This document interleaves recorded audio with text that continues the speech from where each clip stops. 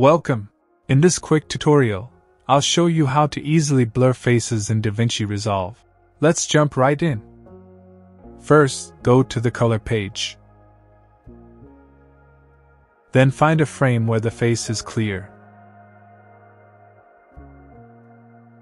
Head over to the Window tab.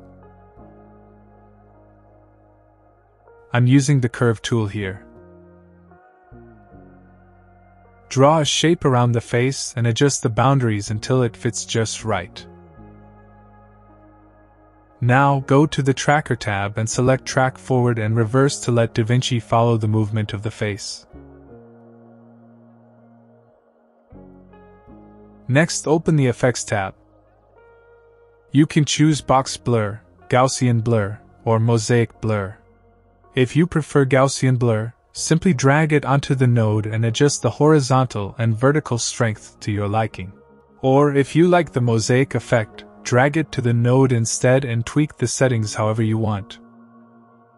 There's also an alternative way to add blur after the tracking is done. Instead of using effects, go to the Blur tab and increase the radius. This will soften the area directly without applying any extra filters.